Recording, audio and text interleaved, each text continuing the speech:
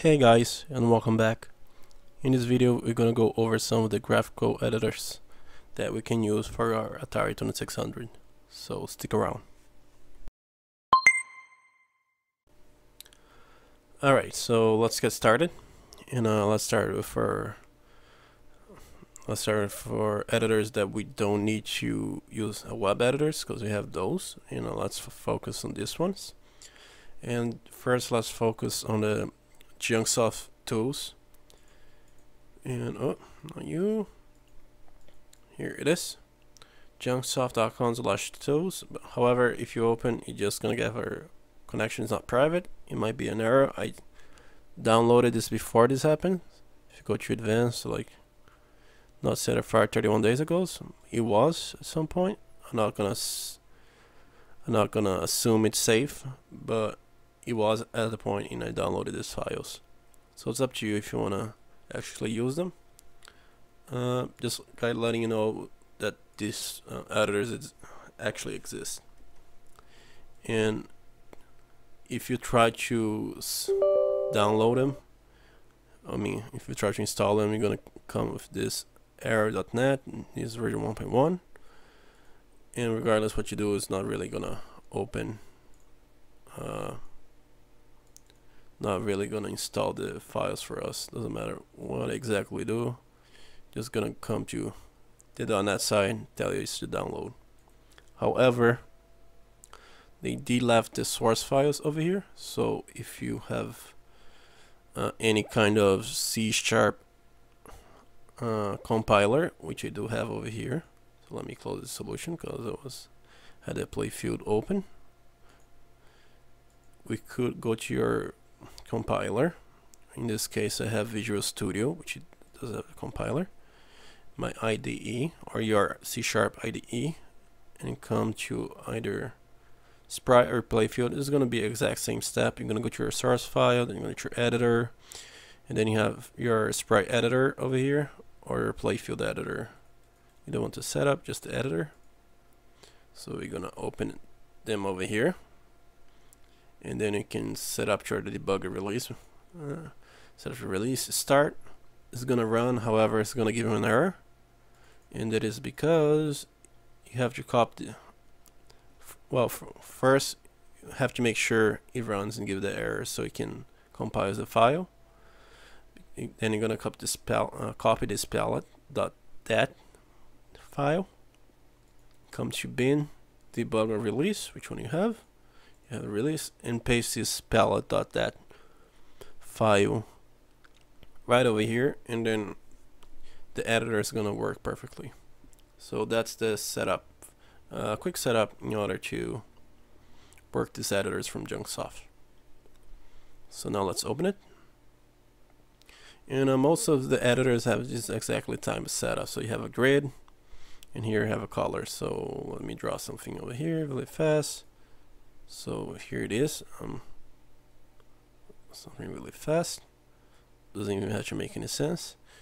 And my left click draw and my right click erases. So that's pretty much a common theme between all these editors I'm going to show. And here is my color. I can click to get whatever one I want. And that's how you get our data. So you can always create a new, can open, you can save, you can change the label. Here you have sprite data. Oops, let me cancel. Let me change this, for example, sprite 1. Oh. So it doesn't like numbers. Can output my file, that's to save. I can fill the whole thing. Oh, I can erase now, something like this. I can have the sprite data only, or the sprite and colors. So this is reverse or non-reverse, either incrementing or loop from 194, from 0 to 190, 0 from 192, my bad, or from 192 and increasing, and have binary or hexadecimal data. And here you can have our NTSC or PAL version. Just click over here to change, and here you have our preview. So I'll put this fast over here. Playfield editor, bin release test. Yes. Oh, I put in my playfield instead of the sprite editor. So here, release. Here's test. Let me edit just to show you guys. And here he has our sprite and sprite colors. And actually, it gave us a whole code over here, which you can copy and paste over here, and it's blank. Let's go. And here is our sprite, which we're moving. I'm pressing the buttons up and down to actually move this our sprite over here. So that's one thing you can do. Let me erase over here and close over here. So that's our sprite editor. I want to discard. Since we already have our playfield editor, let's do over here. Here's my spam. Thanks a lot. Here's exactly the same thing. Like I said, it's a common theme even for the editor. So here's my right, here's my left. The only difference that we're actually going to encounter is that here you have a reflected and non-reflected mode and mirrored. So all the three types we have over here reflected. So here's something like this, and pretty much like I said before, right click draws, left click erases, mirrored or something like that. And of course you have the exact same setup, NTSC, PAL, here you change the labels to change play data, reverse order, no reverse, and you have your binary data, or you want to do hexadecimal. So I'll put this on test, overwrite, yes. Let's edit. Let's copy and paste all of this again.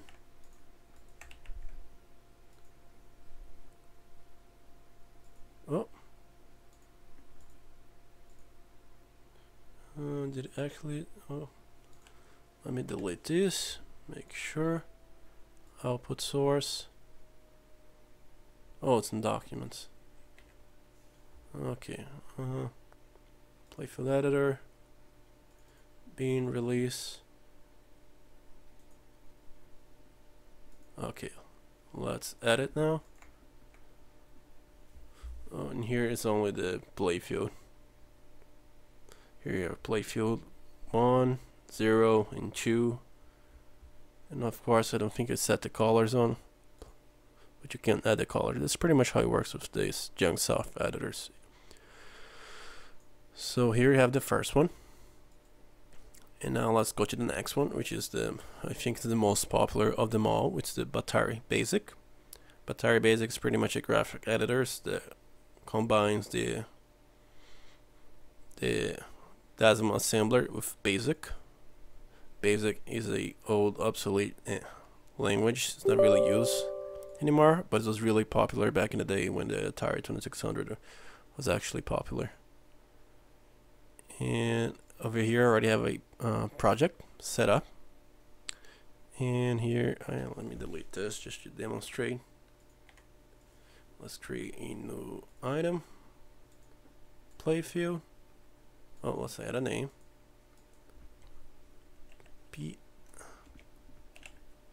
let's name it why not Oli, and let's add a new one. This one's gonna be sprite.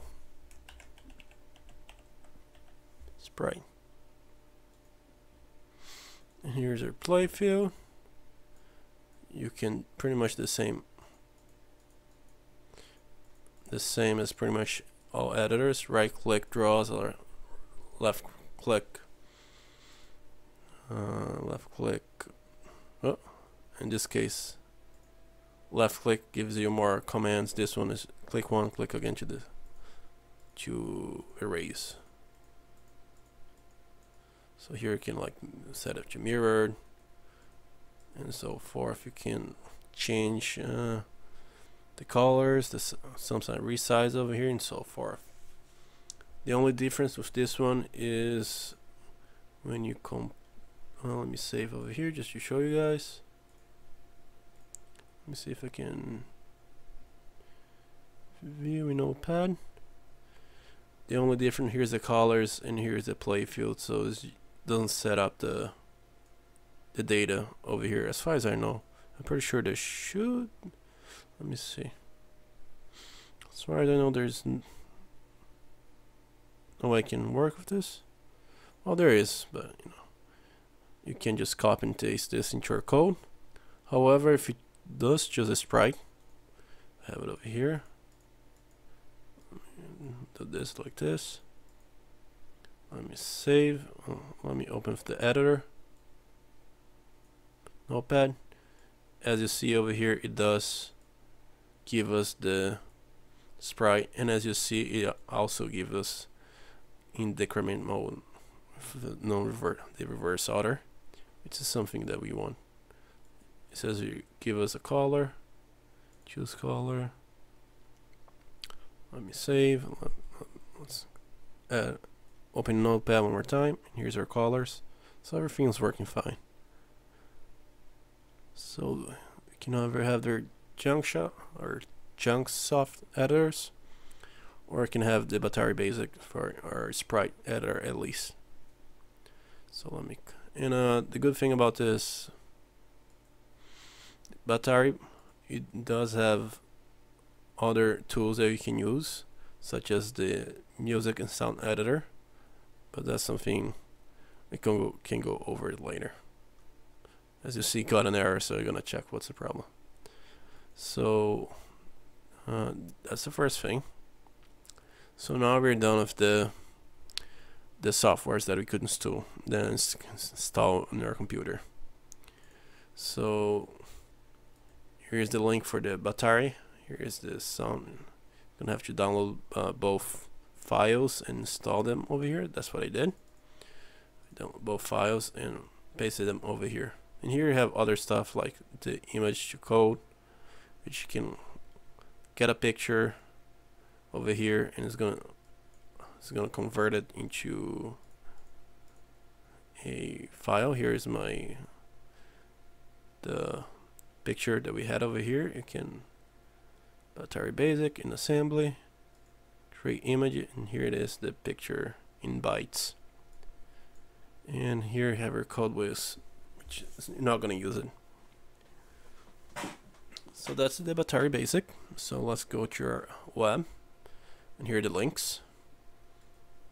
And here's there's the Junksoft. We don't need that anymore. Here's the link for that one. And here I have already a playfield editor, and it's pretty much like the other ones. This one, click once to draw, click once again to erase, and here you can change reflected to copy and so forth. And here's our, you can delete this if you want. And here you can change the actual height of our playfield. So you can set 50, set height. So it's pretty straightforward. There's as far as I know, there's not really a color. It's just a quick draw for playfield. So that's one of them. And the last one is a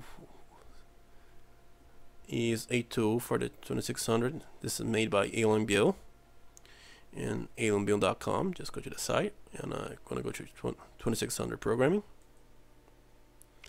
And here you have a bunch of good information you can go over, even the Batari Basic.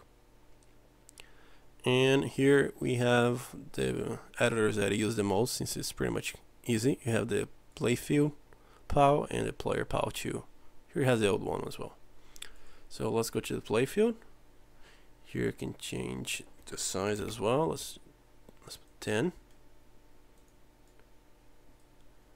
Set it to delete my work. So it's pretty much like before: copy, reflect, and none. And let's put black, green, and here is you're drawing just one part. The other parts, as you see, is gonna be on the preview over here. So you can we got reflected. You see it changes a little bit, and here you can change the amount of our playfield size. So let's see, 50. Let's make it really big. As you see over here, if it changes, it does. Let's go green and white. That's fine. Just it gets a little bit crowded, but it's something you can work with. And here you can generate the code. Use your playfield, like your playfield data. Here's 0. Here's 1. There's 2, and so forth. You can select copy and paste. This is one of your playfield power that you can work with. And here is our sprite data. So let me close this. And here you have a bunch of options. As you see, you can change the height, update. You can click to draw. Click one more time to erase. Pretty standard by now. Let's give this. So let's do something like this. Let's do something like this. And here you can change the color. So what's blue? White, something like this. Just having fun by now.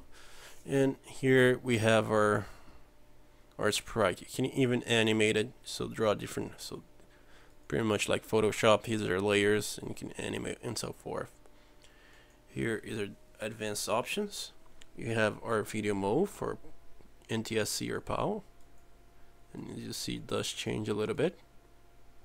Here we can do more modes: single, double, or quad. Let's work with. And here you have 2-line kernel, 3-line kernel, and so forth. Here's our canvas, and that's only this show. Here's to view the animation. It's every 10 frames. But the most important thing, you can generate the code for the Batari Basic, or sample code, or just the code that we need for the player and the color. Of course, you can just click the sample code, copy this, come to your file over here, erase this, paste this. Pretty much like the other ones, I can move around with my player, and if you see FS plus left or right does the reflect player that we talked about on the previous video. So that's most of the editors that I know of. I'm gonna put the description on the link where you can download and work with them. And that's pretty much gonna be it for this video. In the next video, like I said from the one before, I'm gonna work with the PIA timers, with the different times we can use to work with within our code. So that's in the next video. So thanks for watching. See you guys.